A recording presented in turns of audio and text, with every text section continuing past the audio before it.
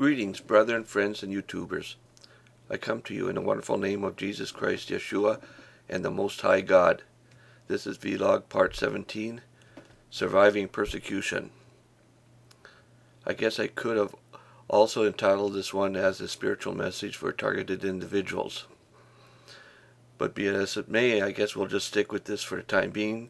Perhaps I may re-upload this here to my other channel.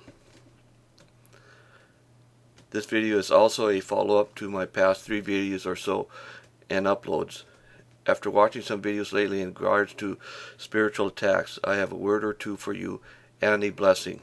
First of all, Jesus, our Master and Messiah, was persecuted relentlessly, and so will we be. As Glynda stated in one of her videos, the time of testing has begun and will go into high gear in 2013 or next year. This testing will include a lot of persecution and gang stalking. So, you targeted individuals who watch and listen to this, now is the time to start realizing that gang stalking is done by demonized individuals. Plus, now is the time to get serious about your relationship with Jesus, or you just won't make it. Period. Following this introduction, I have some scripture for you and a clip from Glynda's video. From God's Answers for Your Life. Blessed are ye when men shall hate you, and when they shall separate you from their company, and shall reproach you, and cast out your name as evil, for the Son of Man's sake. Rejoice ye in that day, and leap for joy, for, behold, your reward is great in heaven, for in the like manner did their fathers unto the prophets. If the world hate you, ye know that it hated me before it hated you. If ye were of the world would love his own. But because ye are not of the world, but I have chosen you out of the world, therefore the world hateth you. Remember the word that I said unto you, the servant is not greater than his Lord. If they have persecuted me, they will also persecute you. If they have kept my saying, they will keep yours also. But all these things they will do unto you for my name's sake, because they know not him that sent me. And that's from John chapter 15. And if ye suffer for righteousness' sake, happy are ye, and be not afraid of their terror, neither be troubled. But sanctify the Lord in your hearts, and be ready always to give an answer to every man that asketh you a reason of the hope that is in you, with meekness and fear, having a good conscience, that, whereas they speak evil of you, as of evildoers, they may be ashamed that falsely accuse your good conversation in Christ. As from 1 Peter chapter 3. If ye be reproached for the name of Christ, happy are ye, for the Spirit of glory and of God resteth upon you. On their part he is evil spoken of, but on your part he is glorified. Yet if any man suffer as a Christian, let him not be ashamed, but let him glorify God on this behalf. From 1 Peter chapter 4. Therefore, being justified by faith, we have peace with God through our Lord Jesus Christ, by whom also we have access by faith into his grace, wherein we stand, and rejoice in the hope of the glory of God. And that was from Romans chapter 5. Judge not, that ye be not judged. For with what judgment ye judge, ye shall be judged, and with what measure ye mete, it shall be measured to you again. And why beholdest thou the mote that is in thy brother's eye, but considerest not the beam that is in thine own eye? Or how wilt thou say to thy brother, Let me pull out the mote out of thine eye, and behold, a beam is in thine own eye? Thou hypocrite, first cast out the beam out of thine own eye, and then shalt thou see clearly to cast out the mote out of thy brother's eye. Give not that which is holy unto the dogs, neither cast ye your pearls before swine, lest they trample them under their feet, and turn again and rend you. That was Matthew 7. But the Lord is my defense, and my God is the rock of my refuge, and he shall bring upon them their own iniquity, and shall cut them off in their own wickedness. Yea, the Lord our God shall cut them off. That's from Psalm 94. Mine eyes shall be upon the faithful of the land, and they may dwell with me. He that walketh in a perfect way, he shall serve me. He that worketh deceit shall not dwell within my house. He that telleth lies shall not tarry in my sight. That's from Psalm 101. Say not thou, I will recompense evil, but wait on the Lord, and he shall save thee. From Proverbs chapter 20. By faith Moses, when he was come to the years, refused to be called a son of Pharaoh's daughter, choosing rather to suffer affliction with the people of God than to enjoy the pleasures of sin for a season, esteeming the reproach of Christ greater riches than the treasures in Egypt, for he had respect unto the recompense of the reward. Hebrews 11. Be not thou therefore ashamed of the testimony of our Lord, nor of me his prisoner, but be thou partaker of the afflictions of the gospel according to the power of God, who hath saved us and called us with an holy calling, not according to our works, but according to his own purpose and grace, which was given us in Jesus Christ before the world began. And that was from 2 Timothy chapter 1. Persecutions, afflictions, which came unto me at Antioch, at Iconium, and Lystra, what persecutions I endured, but out of them all the Lord delivered me. Yea, and all that will live godly in Christ Jesus shall suffer persecution. Yea, and all that will live godly in Christ Jesus shall suffer persecution. That was from 2 Timothy chapter 3. As it is written, there is none righteous, no, not one. There is none that understandeth, there is none that seeketh after God. They are all gone out of the way, they are together become unprofitable. There is none that doeth good, no, not one. As from Romans chapter 3. Proverbs 22. Let's see. Cast out the scorner, and contention shall go out. Yea, strife and reproach shall cease. Proverbs 22. Just love that, Solomon. Kidoki. For this is thankworthy, if a man for conscience toward God endureth grief, suffering wrongfully.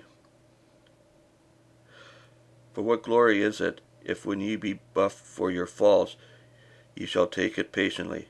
But if when ye do well, and suffer for it, ye take it patiently, this is acceptable with God. For even hereunto were ye called, because Christ also suffered for us, leaving us an example that we should follow his steps, who did no sin, neither was guile found in his mouth, who when he was reviled, reviles not. Again, when he suffered, he threatened not, but committed himself to him that judges righteously, who his own self bare our sins in his own body on a tree, that we, being dead to sins, should live unto righteousness, by whose stripes ye were healed. 1 Peter chapter 2. That was it. And then this final one with Isaiah here. Behold, all they that were incensed against thee shall be ashamed and confounded, and they shall be as nothing, and they that strive with thee shall perish. Thou shalt seek them, and shalt not find them. Even them that contended with thee, they that war against thee, shall be as nothing, and as a thing of naught. For I, the Lord, thy God, will hold thy right hand, saying unto thee, Fear not, I will help thee. Isaiah chapter 41, and those was verses 11 through 13. Just a quick note here before we go on to these here couple Psalms that I'm going to read to you. In the prior one, I forgot to reference the passage which started out with Blessed are ye when men shall hate you, and that is from Luke chapter 6, verses 22 through 23. I just Sorry about that, but I just got kind of in a hurry and missed that. But I just wanted to make sure that that passage got referenced correctly.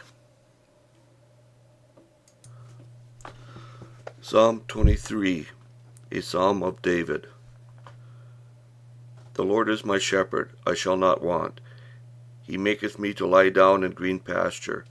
He leadeth me beside the still waters.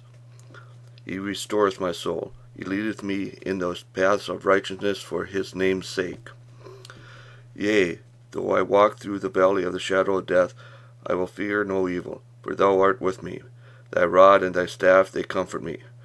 Thou preparest a table before me in the presence of my enemies. Thou anointest my head with oil. My cup runneth over. Surely goodness and mercy shall follow me all the days of my life, and I will dwell in the house of the Lord forever.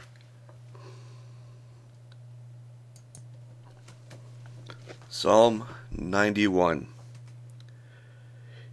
He that dwelleth in the secret place of the Most High shall abide under the shadow of the Almighty. I will say of the Lord, He is my refuge and my fortress, my God, in him will I trust. Surely he shall deliver thee from the snare of the fowler, and from the noisome pestilence. He shall cover thee with his feathers, and under his wings shalt thou trust. His truth shall be thy shield and buckler. Thou shalt not be afraid for the terror by night, nor for the arrow that flieth by day, nor for the pestilence that walketh in darkness, nor for the destruction that wasteth at noonday. 1,000 shall fall at thy side, and 10,000 at thy right hand, but it shall not come nigh thee. Only with thine eyes shalt thou behold and see the reward of the wicked, because thou hast made the Lord, which is my refuge, even the Most High, thy habitation. There shall no evil befall thee, neither shall any plague come nigh thy dwelling, for he shall give his angels charge over thee, to keep thee in all thy ways. They shall bear thee up in their hands, lest thou dash thy foot against a stone. Thou shalt tread upon the lion and adder, the young lion and the dragon shalt thou trample under feet. Because he hath set his love upon me, therefore will I deliver him. I will set him on high, because he hath known my name. He shall call upon me, and I will answer him. I will be with him in trouble. I will deliver him and honor him. With long life will I satisfy him, and show him my salvation.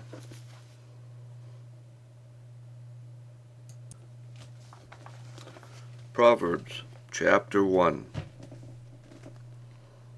The Proverbs of Solomon, the son of David, king of Israel.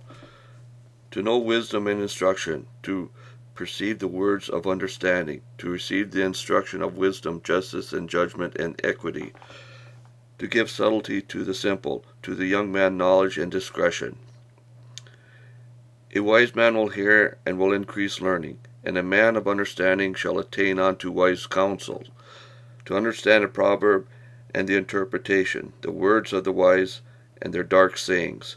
The fear of the Lord is the beginning of knowledge, but fools despise wisdom and instruction. My son, hear the instructions of thy father, and forsake not the law of thy mother. For they shall be an ornament of grace upon thy head, and chains about thy neck. My son, if sinners entice thee, consent thou not.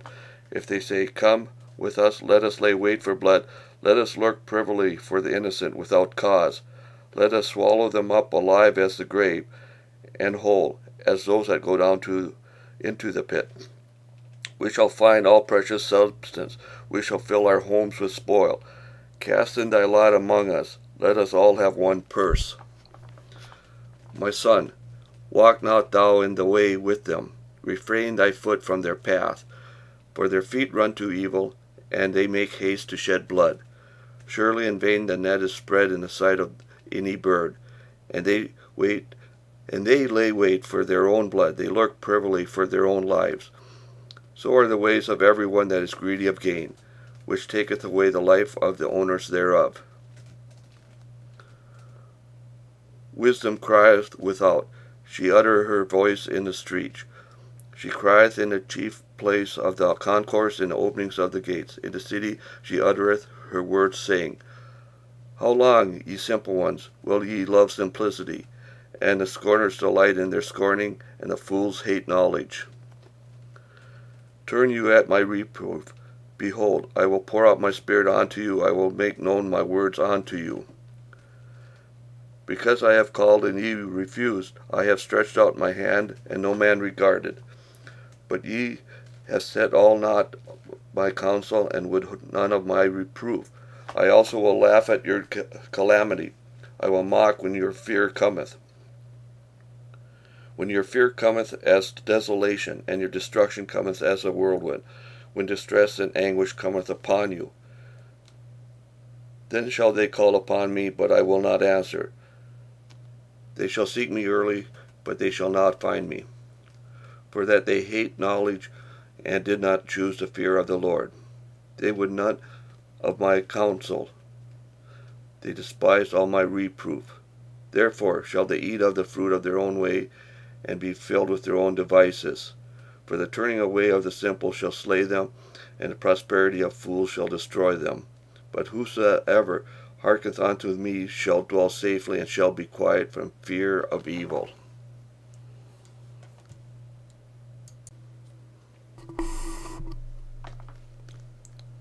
Isaiah chapter 54, verses 15 and 17. Behold, they shall surely gather together, but not by me. Whosoever shall gather together against thee shall fall for thy sake. No weapon that is formed against thee shall prosper, and every tongue that shall rise against thee in judgment thou shalt condemn. This is the heritage of the servants of the Lord, and their righteousness is of me, saith the Lord.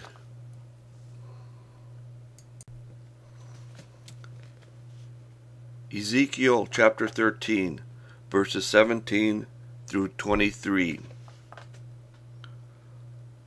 Likewise, thou son of man, set thy face against the daughters of thy people, which prophesy out of their own heart, and prophesy thou against them.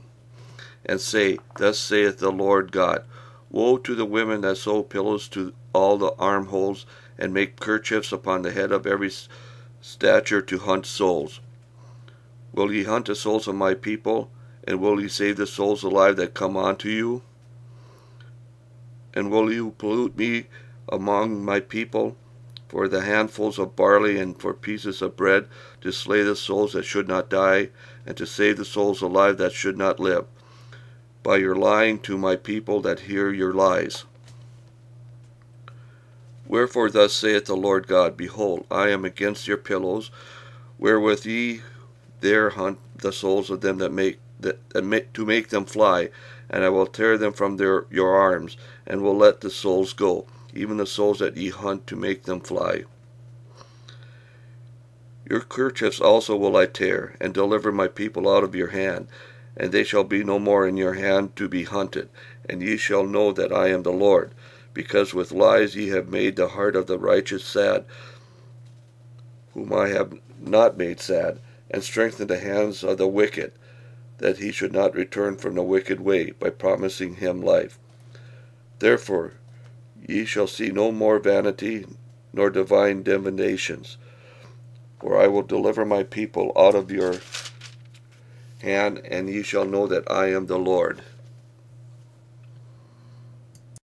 And the doctrines, 1 Timothy 4, 1 through 3. Now the Spirit speaketh expressly that in the latter times some shall depart from the faith, giving heed to seducing spirits and doctrines of devils, speaking lies and hypocrisy, having their conscience seared with a hot iron, forbidding to marry, and commanding to abstain from meats which God hath created to be received with thanksgiving of them which believe and know the truth. Okay. They do have access to some information we don't. I've not found anything that indicates exactly what all information that might be, but obviously they knew that Jesus was the Son of God. So I think, and there seems to be some evidence to support that if you have a very high call on your life, that they know that even as early as when you're in the womb. I think that, and Joyce Myers talks about this a lot, I think that possibly there is some type of mark on you in the spirit, and that because they're spirits, they can see it. But I don't know. I can't prove that. God gives his angels charge over us. Does it make you wonder what Satan does to copy that? I truly believe with all my heart that just the same as we're assigned angels to watch over us when we're born, I believe we're also assigned demons by the devil to try to mess us up from the moment that we're conceived. I really believe that happens. Now, we don't want to spend all our time thinking about the enemy, obviously, but we also do not want to be ignorant of his devices. Just like 2 Corinthians 2:11 says, lest he get an advantage of us. That is exactly the reason that Satan does not want you listening to this series. It will arm you to take back what he stole from you, to protect what is yours, and to close the doors to his attacks. Since I've started studying for this, I have listing them. And here's the thing with deliverance. With children, you can speak very quietly. What counts when you do deliverance is the authority in your voice, not how loud you scream. Demons are not hard of hearing. They can hear you. They can hear you when you whisper.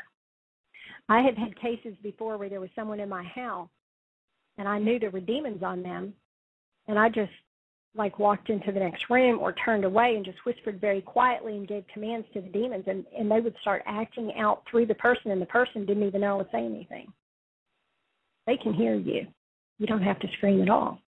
You can be in the same room with a child and start, if you have authority over the child, this was another, obviously she did, if you have the authority to do this, you can cast the demons out and just be sitting in the same room, and a child won't even know you're doing anything. But you'll sure see the results of it. She did. So I guess what I'm trying to tell you is you can do deliverance on a child without scaring them while you're doing it. Most people will say, oh, I don't want to do deliverance on them, it'll scare them. It won't if you do it right. You can do it without frightening the child. You don't ever want to frighten a small child. They remember that stuff all their life. But it is possible to help them. And if you command demons to leave and no demons are there, you haven't lost anything by trying. So if it's a possibility, that's a problem. You have a small child and they're acting out like that and you think it could be a possibility. If you command the demons to leave and there's none there, it won't hurt anything. If you don't, it will. So that's another reason why it's important to understand spiritual warfare and how to help people get free. After we do the spiritual warfare, then at some point, probably at the end of the series, but I don't know if it works in where it fits in better. If you made it this far through this video, I take my hat off to you. Seriously. This shows that you have some serious spiritual inclinations in regards to learning more about God and Jesus. Or you are one of my local area gang stalkers stopping by to spy on me like you usually and typically do. Woe, woe, and woe unto you, you gang stalkers. Do you remember Glynda's remark that persecution probably begins in the womb? According to Brother Thomas, it likely starts before conception and when one is still in the spirit form. And it's true that the devil knows your potential well before you are born and whether you are going to be a threat or not a threat to Satan sometime down the road. All because you truly belong to the Lord. So, if you want to learn about spiritual warfare and deliverance, just click on the link below to Glynda's video, which will get you to her channel.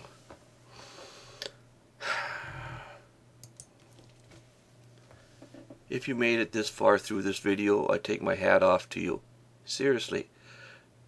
This shows that you have some serious spiritual inclinations in regards to learning more about God and Jesus. Or you are one of my local area gang stalkers stopping by to spy on me like you usually and typically do. Woe, woe, and woe unto you gang stalkers. Do you remember Glynda's remark that persecution probably begins in the womb? According to Brother Thomas, it likely starts before conception and when one is still in the spirit form.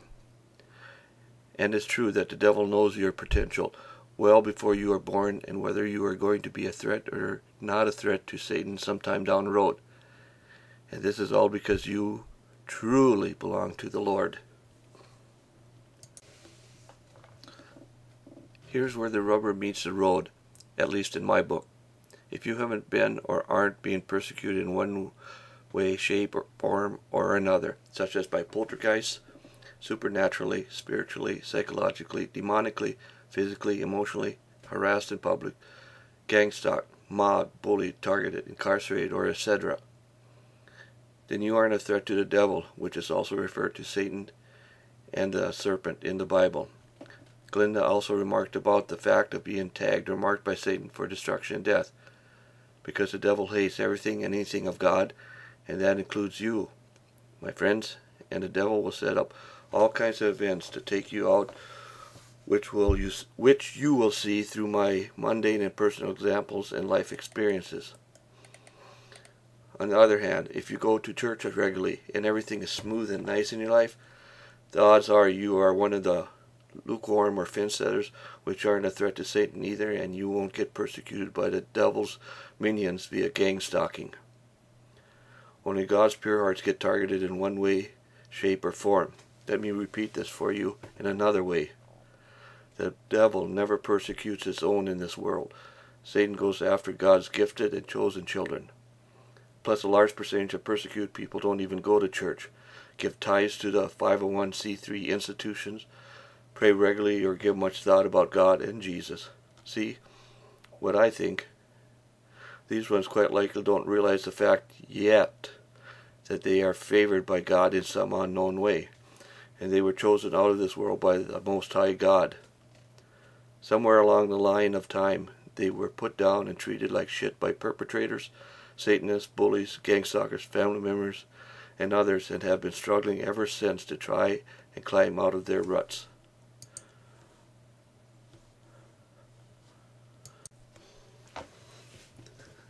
Now, this is what really pisses off the self-righteous and the churchy types.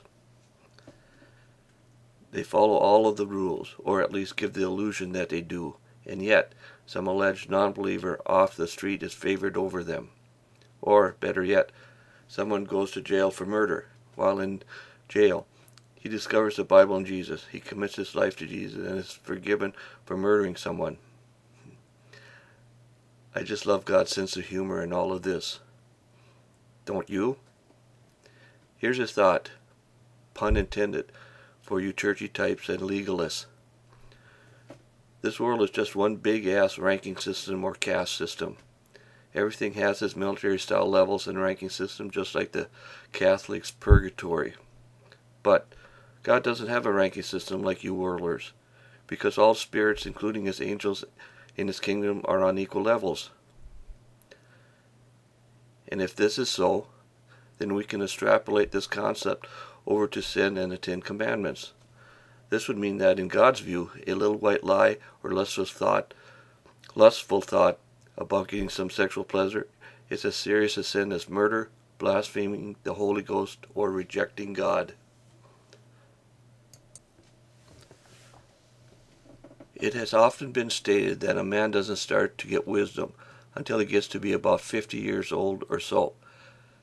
This does make a lot of sense, because at 50, one truly starts to take the time to assess the meaning of one's life. Wisdom and knowledge are two different things. Knowledge is just a memory thingy and simply a collection of ideas. Wisdom is about aligning and integrating that knowledge in respect to God. What this has showed me is how the Lord has worked wonders and miracles in my life, and how I was divinely protected for years, even though I didn't realize it at the time or graciously thanked him for it. Now let's take a serious look at some examples of supernatural persecutions and attempts by the devil to destroy me. Have you ever sat back and wondered why you have had more lives than a cat and had more chances than any person you've known? Just like me, if you are a gang-stalking target and are being persecuted, most likely you too have a whole lifetime of situation in which the Lord Jesus Christ Yeshua has divinely pulled you through them all safely and securely.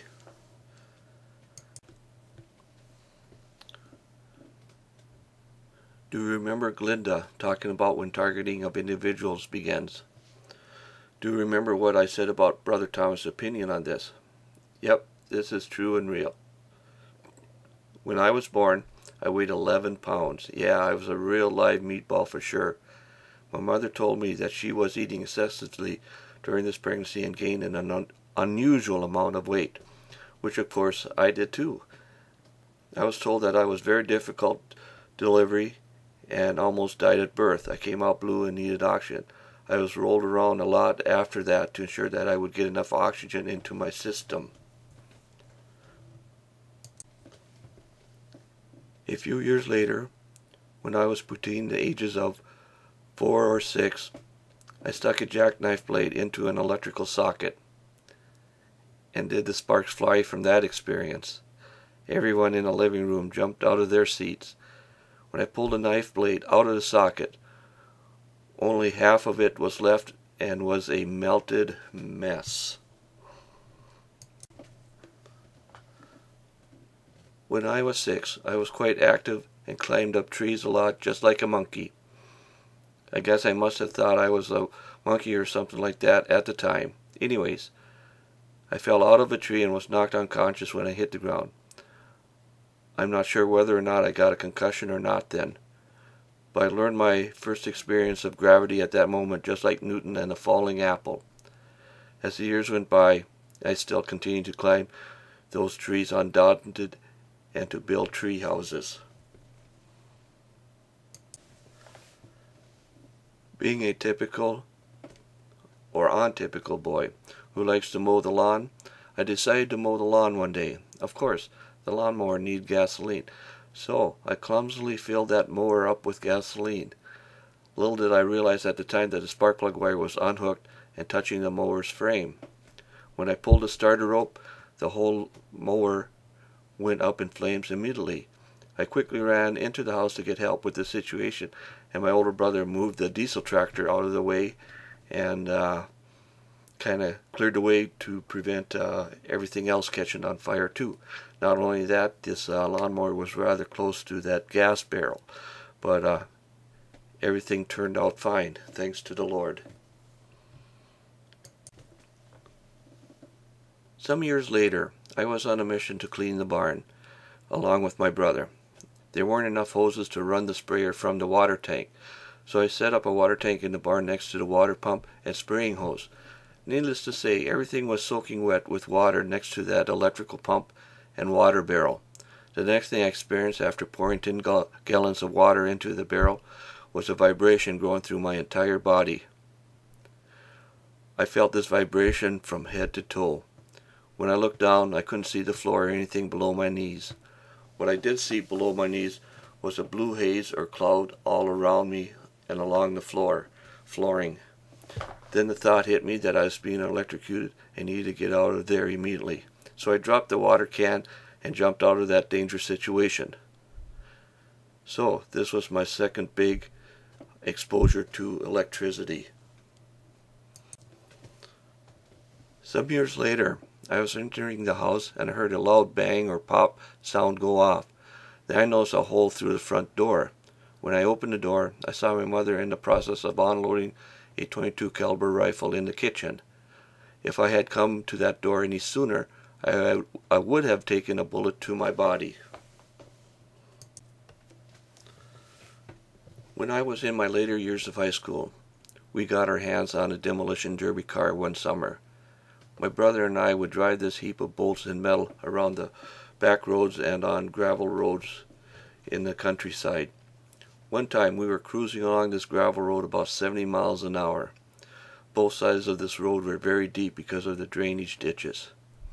The next thing I knew was the car went into a sideways slide. I quickly cranked the steering wheel in the direction of the slide to correct it. Then the car whipped into a slide in the opposite direction, and I cranked the steering wheel back the other way to correct that. Then the slides whipped again into the opposite direction of this, and I had to correct for this too. Finally, this car straightened out. Needless to say, my heart was really pumping adrenaline after this.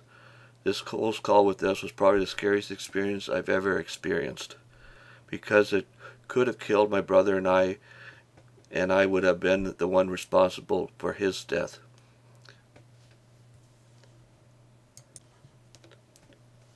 When I was in the service, I led a life of extreme adventure. I was a paratrooper back then, and if you have jumped out of an airplane or helicopter enough times, then the odds are pretty damn good that you've had a few close calls. Yep, I've had to use my reserve chute a few times. What amazed me about these experiences and close calls is how one automatically discerns a deadly situation and acts upon it without even thinking. Yeah, it's just mind-boggling.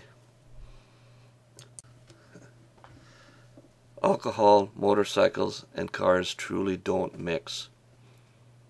I remember one time when I was driving a gal's car when I was drunk and wanting some sexual pleasure, and drove it off a railroad loading dock. It was an overcast evening, and I didn't know where I was or where I was driving.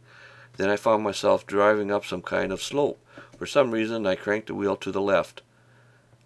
At that time, I remember telling myself as I was going over this here loading dock that this ditch is pretty steep and deep. The next thing I realized, the car stopped and my face hit the steering wheel. When I got out of the car, the back bumper was hung up on the loading dock at a 45-degree angle. Of course, the front wheels were flattened from this impact. Motorcycles. Yeah, I used to enjoy running up the speed and pushing that envelope inside and out on that Yamaha 650 Special when I was drunk. After a couple close calls, I sold it. You know the saying, strike three and you're out.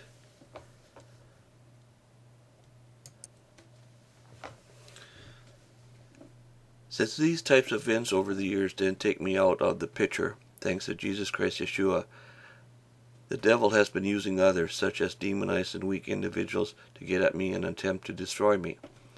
When people make fun of you, mock you, scoff you, ostracize you, harass you, pick on you, stare at you, diss you, roll their eyes at you, gossip about you, vilify you, and etc., rest assured that there's a demon or demons at work here and in them. Since you are a child of the Most High God, demons, wicked spirits, and demonized people will come at you all of the time in one way, shape, or form. The devil uses these types of entities and weak vessels all the time in this way. And since the veil is getting thinner and thinner, it's getting easier and easier to discern for and detect these demonized individuals, their behaviors, and to foil their plans. Let me repeat this. Most gang stalkers and gang stalking participants are highly demonized. I could go on and on and on about examples. However, I think this video is going to be long enough the way it is. Plus, I would like to eventually share with you my mystical, supernatural, and spiritual experiences in some follow-up videos.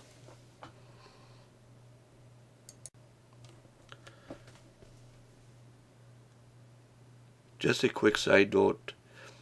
I recently saw a pretty good video on sleep paralysis, which I will put the link in the description for you to review. Also, besides Glynda's video, a link to that below. And anyways, thank you for watching, listening to, and sitting through this video. May the Lord's peace follow you wherever you go. Goodbye, my friends, brethren, and YouTubers.